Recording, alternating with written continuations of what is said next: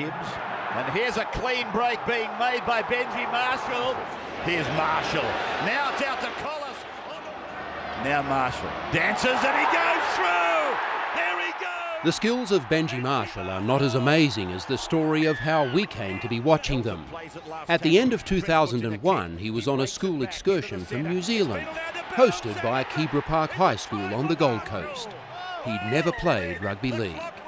The guys from Keebra Park asked if any of the boys could play league, and never played league before. We all said, "Oh, not really, but we play rugby." And they asked us if we wanted to have a trial game, so just had a trial game, and I think we carved up a Canberra elite squad, and I just had a few touches, put on a few steps, and then they just asked me back on scholarship, and that was me. My mum sent me on the plane and packed my bags and said, "See you later." For Benji's mother, it was a wrenching decision, not that life had offered too many choices until then. My family never had it the best growing up, and there's not that many opportunities in New Zealand to do something good, and I think my mum just realised what happened to a lot of young kids back home is they all just go to waste, all the talent just goes to waste, and she didn't want that to happen to me, and she made sure I was gone. The footwork of Marshall. Benji Marshall is away for Keebra Park. Gone was the way many tacklers saw Benji when he was with Keebra Park. On the surface, it looked easy, but this tiny kid had left home at 16.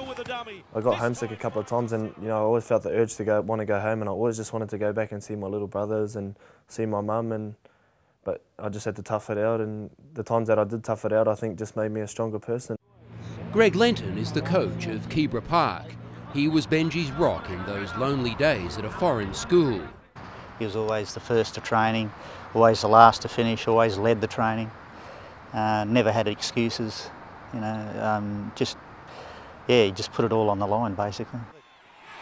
A wall of defenders in front of him, and he beats the defence with ease. Benji debuted for the Tigers on the eve of his HSC, earning honours in footwork and passing 3-unit maths.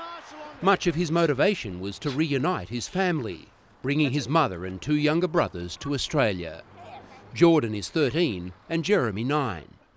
These 2 guys are special to you, aren't they? It's very obvious. Yeah. I'm just trying to make up for the 4 years that I've missed. I've been in Australia for 4 years, and I only got to see them probably once a year, and that was probably the toughest thing. But having them here is just the most important thing to me now, and it's definitely helping my football. But ownership of that step is in dispute. Jeremy, did you learn that off him or just teach yourself? Oh, he learned that off me. NRL coaches needn't worry. Growing up in New Zealand's Bay of Plenty, Benji learned how to beat more than just life's odds. Everything and everyone was a defender. That's what I used to do, just walk through town on a crowded day and just step everyone and just, Oh, that's what I was known as back at home, the kid who just steps around town and just jumps around, So you'd be this far away from me? Or just walking up the street and you're walking towards me and I'll just get my timing and just jump, scare them, go back through there, whatever, Yeah.